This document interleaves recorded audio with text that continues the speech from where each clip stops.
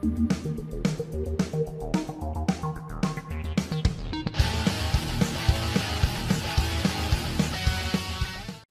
children of the screen, your friendly neighborhood nerd scum here once again, and today I want to take just a couple of minutes to discuss the language at play in Cross Plus 100. So, if you're new here to the channel, I recently started covering Cross Plus 100 issue by issue.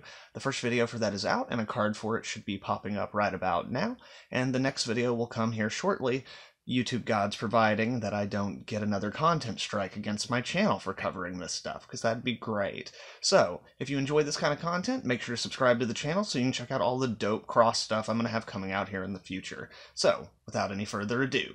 Cross Plus 100 is written by Alan Moore, arguably one of the finest writers to ever grace the world of comics, and he is a word nerd beyond all reason, even to the point where he considers words and how they affect our perception of reality to be the true nature of magic, therefore dubbing himself a wizard. Once Moore said, representation allows for the organization of verbal language, with this sound or this collection of marks somehow also standing for that buffalo over there.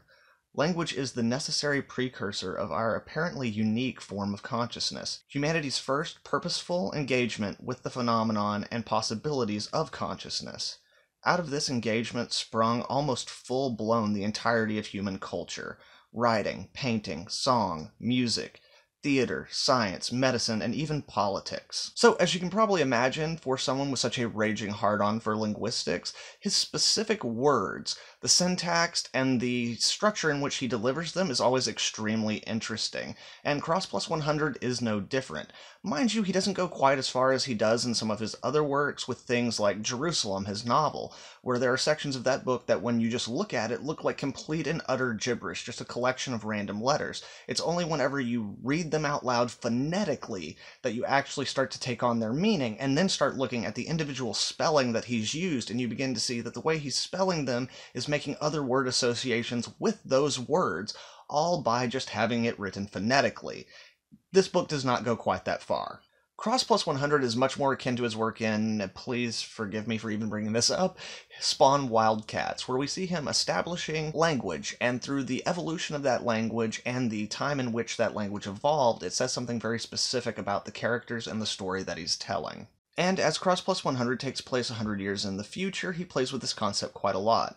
The use of language in this book is a little bit off-putting at first, to be sure, but most of the time, even if you're not 100% sure exactly what it's supposed to mean, within the context that Moore provides, you're usually able to understand the general gist of the conversation and what's happening. Now, frankly, some of these in this book are a little bit silly, and I think it's just more than anything else, Moore amusing himself, with things such as bottom boobies, which just means butt. It's a butt. Now, I definitely get the, literalness of it. The shape of the butt, the shape of boobies, they're very similar to each other, and the butt is on the bottom, which is why a colloquialism for, a long time for butt has been bottom. But despite the fact that it makes logical sense in terms of the evolution of the language and things of that nature, there's no clear-cut reasoning or logic behind why that would become kind of the general term. Then there are other simple things, where it's changed a little bit, but it's very easy to understand what they're actually talking about within context. With examples of this being things like Illbillies, which are the Cross, but more of a rural inbred community of the Cross, and things such as Horror Ball, which is kind of a derivative of horrible. As I said, very easy to understand, and then there are other things that are kind of associated more with kind of general colloquialisms of our time that have become distorted, such as fashion the pan, which is basically kind of a mutated form of a flash in the pan, which basically is just a passing fad or something of that nature. And likewise, we have other things such as tight and loosed, which are almost literal interpretations of those words as we now have them, but only applied to emotional states. So someone being loose would be someone who's falling apart or losing their composure. We also have things such as brown, which is essentially just, it's shit. That's all it means, is shit. And of course, there are multiple kind of derivatives of this, such as browned up, where, that's almost more essentially like something's fucked up or it is shitty. There's brown hole, which is obviously an asshole, and then there's brown wipe, which is obviously toilet paper. the way that profanity has progressed in this world is very interesting, as almost every bit of profanity that you see in this book almost seems to be kind of a placeholder or replacement for the way that we currently would use the word fuck.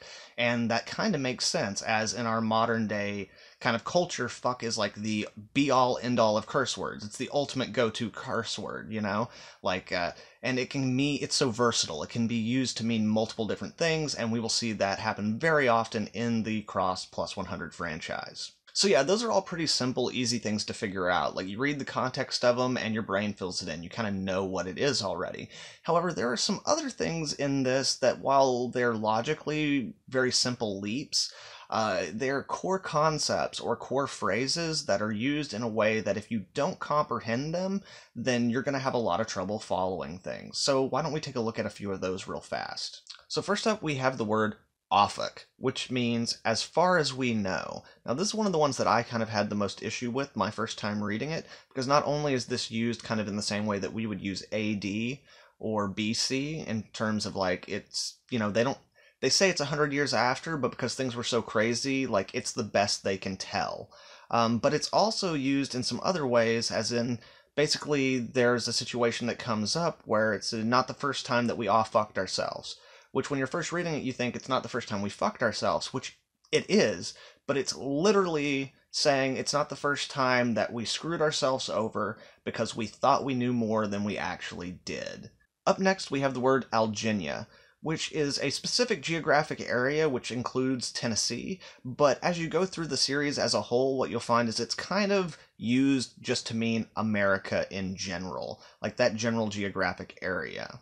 Then, keeping up with the geography, since we're already here, we have Chuga, which is the human settlement in Chattanooga. You know, it's a city today in Tennessee, and it is the area which our main characters are located out of. Then we have the word petrol, which literally is petrol as in like gasoline, but within the context of Cross Plus 100, it means awesome or great or something positive, which probably harkens back to a time after the collapse of society where finding petrol was a real boon to them and helped them out a lot. It was, you know, like frickin' Christmas morning. So over time, that word petrol has just become to mean something that is positive. Up next, we have OPSI, which is to see or investigate or to check things out. Now, see, this one's actually kind of strange, because most of the words that Moore chooses to use, even if they're a little bit kind of weird and it takes some getting used to, you can usually see a pretty legitimate and kind of logical flow of how it would have come to be that. But this, like, it doesn't seem like this would actually be the natural progression of this word, but it is actually because it ties into the themes of the book and actually relates to the original Greek language of opsis, which means sight. And again, as I'm not going to spoil anything or give anything away, but as you get to the end of this volume, the theme of sight and the way that you see the world and interpret things becomes a very important aspect. So even though it doesn't make literal sense, thematically it works. And then one of the other ones that threw me for a big loop was Wi-Fi, which I was like, how do they still have Wi-Fi? But no, it's not that. It's wishful fiction, which is kind of, you know, the science fiction books that archivist Future Taylor likes to read. Specifically, she has an encyclopedia of science fiction or of fantasy, and that is basically referred to as her Wi-Fi encyclopedia. Up next, we have the word audi, as in to audi, or to sound, or to hear something. Again, it's a very kind of logical evolution coming from the word audio. And then moving right along, as I was saying, the profanity in the world of Cross Plus 100 is really interesting, so we have Christ me, which essentially is just fuck me. It's also important to take into account that within the world of Cross Plus 100, most religions outside of Islam have kind of fallen away, and even the ones that still survive have become mutated and changed and evolved into something very, very different. So it doesn't necessarily have the same kind of sacrilegious connotation that it might have today.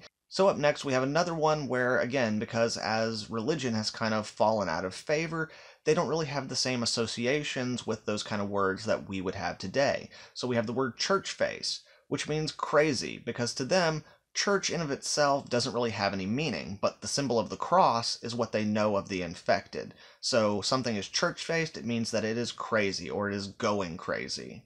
So up next, we have the word movie. Now again, in the world that these people live in, they know what a movie is. They're aware of the idea of a movie. And some people have actually seen movies. For a long time, they've been scavenging technology and anything they can use from, abandoned settlements and townships. But most people have never seen a movie. So the idea of a movie, just something that is so grand and epic, it's become an expression that means something spectacular. So, if someone sees something truly amazing, they might say, "Oh, that is so movie." And the last one that I'm going to explicitly include here, not that is necessarily one that is the most difficult to understand, but because it's used more often than I think just about any of these other ones except for maybe Opsy or Brown, and it is one that usually comes up when we're talking about important things in the book, is the term skull. Also, so a few people asked me about it, so I'm going to address it specifically. There are also several more permeations of this one than some of the other words that we've discussed here. So skull, all it really means is to think about something, to imagine it, to have an idea or an understanding of something. But at the same time, there's also skull baby, which is essentially a brainchild or an idea. Then you also have skullbull, which is like an obsession or a recurring thought, something that just haunts your thoughts and never leaves your mind. Right on, there you have it, children of the screen. So, I hope that this video gives some of you who are having a little trouble grasping the kind of usage and context of the language in Cross Plus 100. And if you need a little bit more, down in the description below, I am linking a glossary for the vocabulary of the book because, thankfully, someone else did all the work for us. Because even for me, and I had a pretty good understanding of it as I was reading through it, it was very, very helpful. Specifically like the Offok thing.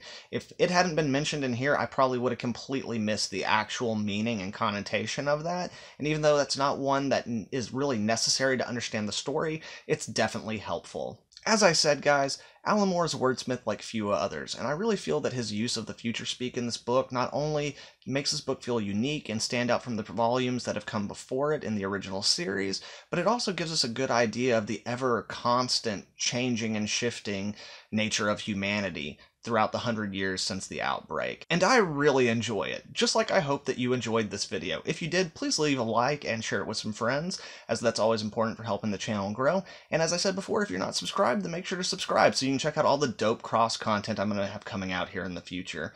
Thank you very much, children on the screen. Hope you all have a good one. Nerd scum. Ow.